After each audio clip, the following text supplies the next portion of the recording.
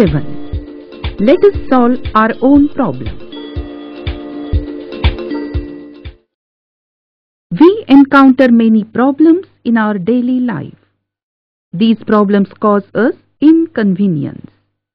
If we turn a blind eye towards problems, they become worse, and therefore it is best to solve them in time. It is important to be able to identify the public issues. One person alone cannot solve such problems. They can be solved through everyone's efforts and cooperation. Solving disputes. Disputes arising over various issues in our towns and villages can also be a problem.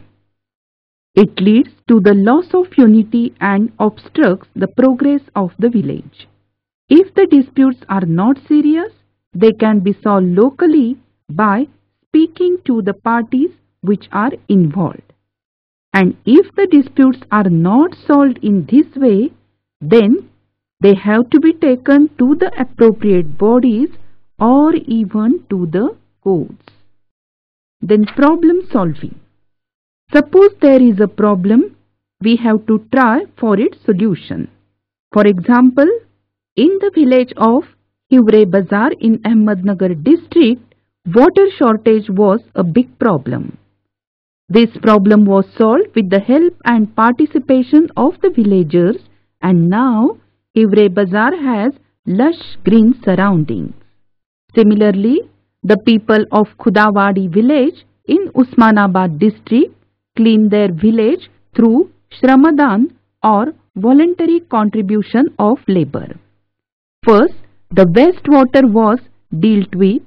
The garbage was used to make manure using vermiculture. A toilet was built in each house. So dear children, these examples show us that no problem is without solution.